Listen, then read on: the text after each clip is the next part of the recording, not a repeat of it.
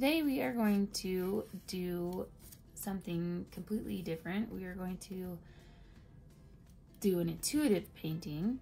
So the last 4 weeks we've been doing paintings where we've been coming up with the composition ahead of time, trying to decide a mood and the color palette for that and the value pattern.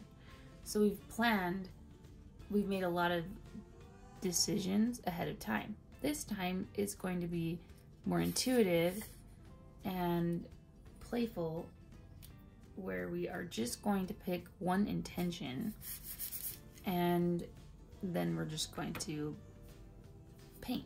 We're going to paint. So some of those things that we could do, some of the things that, or ideas, or where I get inspiration when I'm creating art in this way, because you don't want to come to a blank page and you don't want to have you want to have limits. So I can either go back to my prompt cards and I can look and see what I wrote on the backs of these cards and see if anything pops out that I want to do, or even if anything looks interesting to me from this side, from the visual side, if there's things that I want to recreate.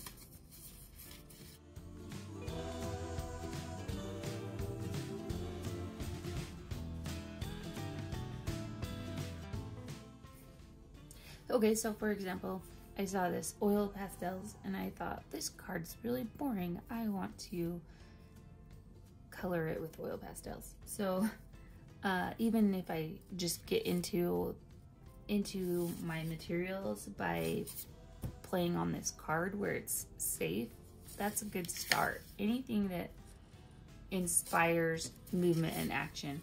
Once you find something that inspires movement and action, then you should do it. Just go into it. Don't overthink this. All you're trying to do is get the materials out, get the creative juices flowing. So one way that I do that is the prompt cards. I have mood cards, composition cards. So you're noticing a trend maybe with all of the cards. So here's some composition cards that I have made up. For example, we've talked about this one, but using a grid composition might be the start of a painting that I have.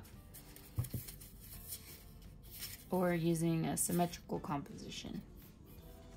So I have some ideas of that. I also have some cards that have the elements of art on them. So if I wanted to just draw a card and it says shape on it, so focusing on shape, or even action cards that have an action word, tear, that could be the start. I usually go through the cards rather than draw the cards because I want to feel a draw to action. So like, oh, I want to color this card with oil pastels is a draw to action. Sometimes I'll try and draw them out randomly and I'm just not feeling it. I just don't want to do what's on that card, and so it has to pull me. It has to be a spark of creativity. It has to make me want to do something. You can also go through and start with just a color palette, or which might be starting with 3 colors or 2 colors in black and white. Another thing that I do frequently is look through my sketchbooks and see what feels interesting to me. And immediately I saw this lines that show mood, and that feels interesting to me. Once you find something, one thing that feels interesting to you, then start, do that thing.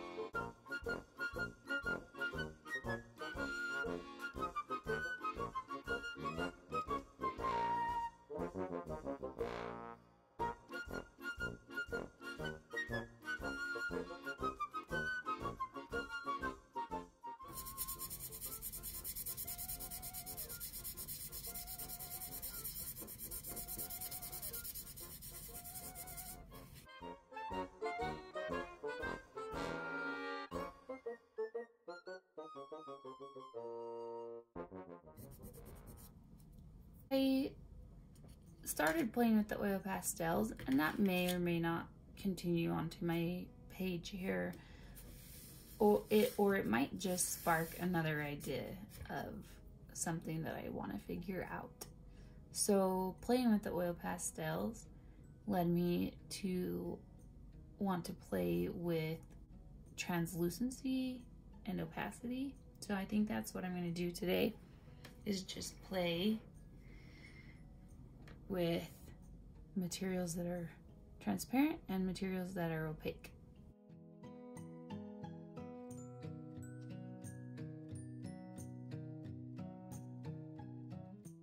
A lot of people are afraid of the blank page, and one of the best ways to overcome that is just do a scribble on it. You can always paint over the top of that.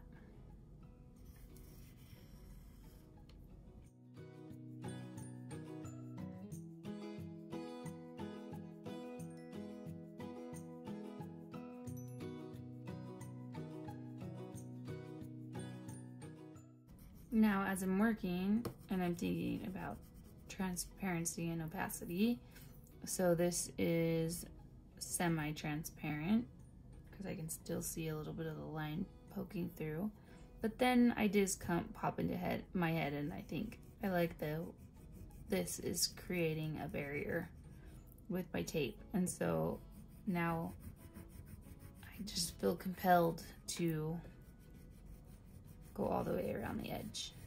And then if I get bored,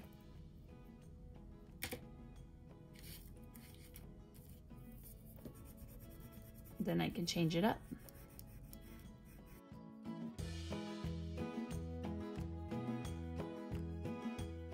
My sister was telling me the other day that starting things, we feel an inherent stress or fear of starting things. So starting is the hardest part. And once we begin, we just have to begin. You have to feel the discomfort, but the sooner that you begin, it's like ripping off the Band-Aid. It's going to get you into the work faster. So you'll notice an immediate calming effect by just beginning.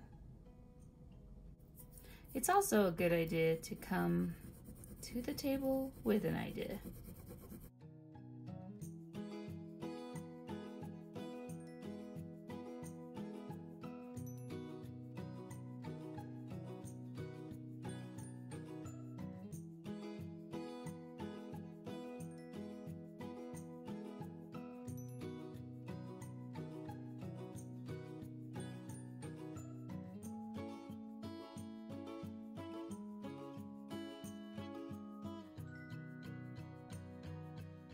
And then all of a sudden I think, I wonder if I can fill this pattern up with a darker color. I wonder if watercolor would show up.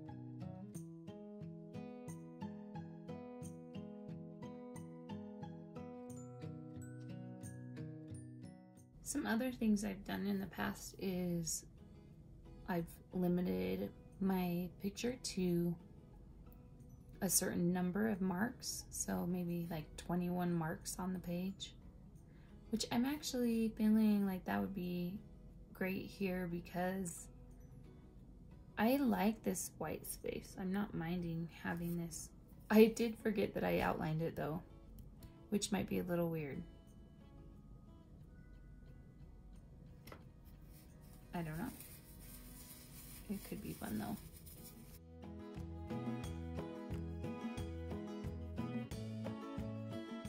Usually I want to fill up the page with color and then I turn it and I fill it up with more color and I just keep on layering, especially with playing with transparency and opacity like I am. But I am liking the simplicity and I don't want to lose that. And because it's not the general way that I work, it is feeling attractive to me. So I feel like once I add a little pattern here, I might be done with this piece, which I'm really surprised about.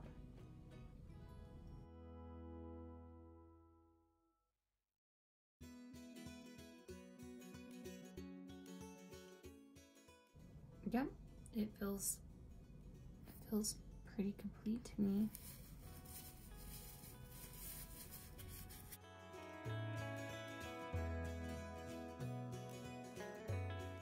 So that was a really short picture.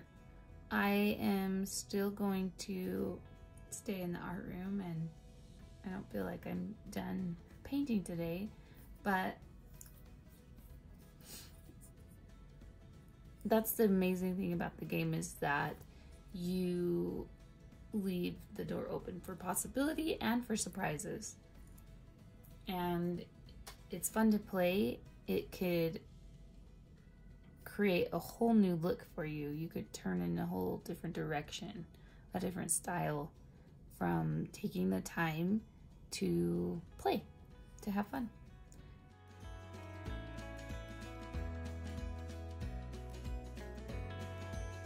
So one of the most important aspects that I feel of doing this also is to learn from it. So don't forget to write in your journal or on a prompt card the discoveries that you make. So after doing this, I am going to do minimalism because that's what felt surprising to me. That's not what I was going for. I was playing with the texture, or I was playing with the translucent mediums.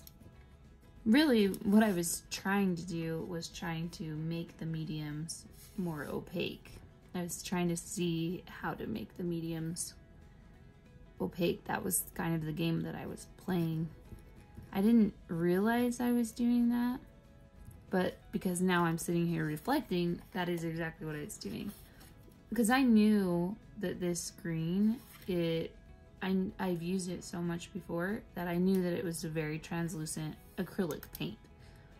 And so I was trying to get it to cover this. As it's drying, it's becoming more and more translucent. So I'm curious to see if this will stay in a really good cover or not. As this dried, the blue popped right through. I was also trying to get this blue to be as opaque as possible. I knew there wasn't a lot of hope because it is watercolor, and watercolor by its very nature is generally pretty translucent unless you get into the ochre colors, the ochre. My goal was to make the medium opaque, but what ended up happening was I was enjoying the minimalism. I did like make 12 marks. Or you can do minimalism by restricting the colors that are used. There's a lot of ways you could do minimalism. That also sounds very interesting to me, is to get out only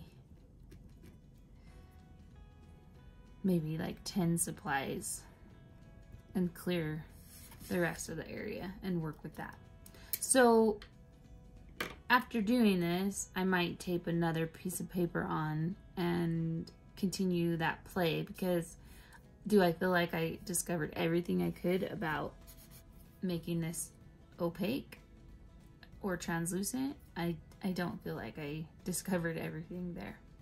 So, but I feel like this piece is done. So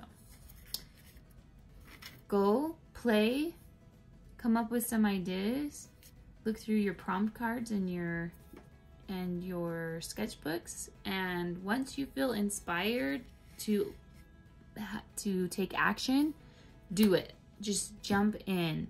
And I promise that it's natural to have anxiety, to feel anxious when you see a blank page. So the sooner that you can get started, the sooner that you can make it so it's not a blank page anymore, and you can start responding to the marks that you make, then the sooner that anxiety or fear will subside, and play will be at the forefront. I hope you have fun, and we'll see you next week. Another thing that I wanted to add to what I already said is something else that will help with your process is to kind of come into the studio with a ritual. Now, I can't do this when I'm filming because all of the music that I listen to has a copyright on it. But if I'm working alone and I don't have a camera rolling, one of the best ways for me to get into the studio and calm down too is to play music that I like. Make your studio a place, or make your creative space, wherever that is, a place where you want to be, where you're comfortable, and where you enjoy. Do what feels good, what will get you to want to stay.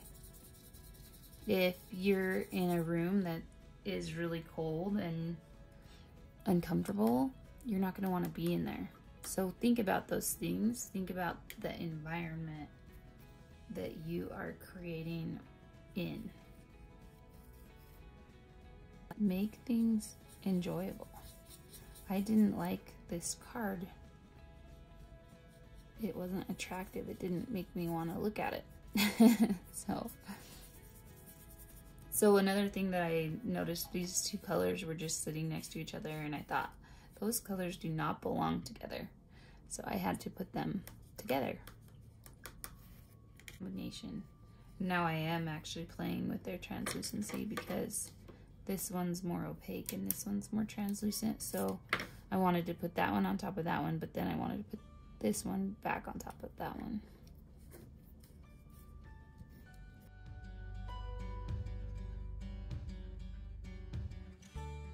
One of my favorite things to do with intuitive painting also is, rather than come with an intention,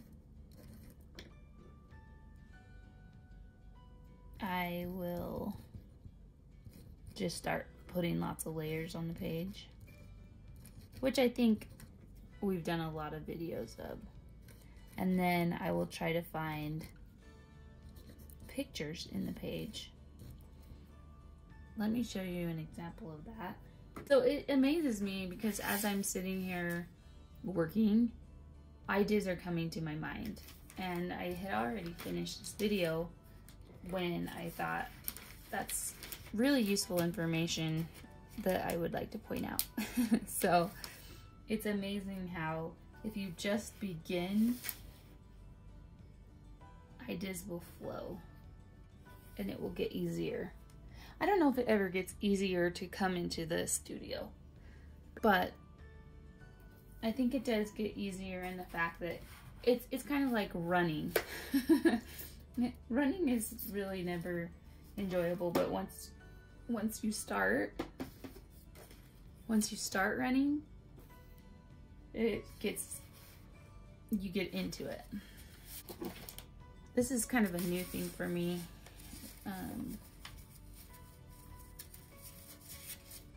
But I've been liking to make creatures out of my cards.